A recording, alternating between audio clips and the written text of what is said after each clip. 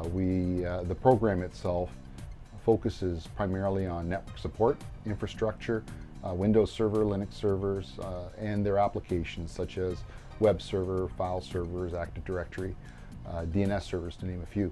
We also teach network security as well as data storage solutions.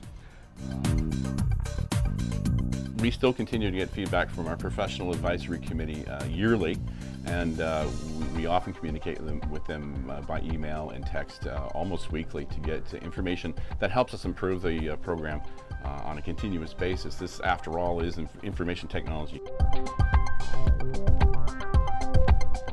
We've seen the program grow year after year, and I'm finding that people graduating from that, some of which I employ, are coming prepared for work. I feel like the content in the program is incredibly relevant to the industry.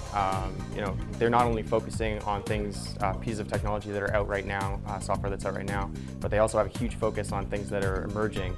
There's actually a course as part of the program that focuses specifically on that. So, things like cloud technologies, which is huge in the industry these days, there's a huge focus on that as well.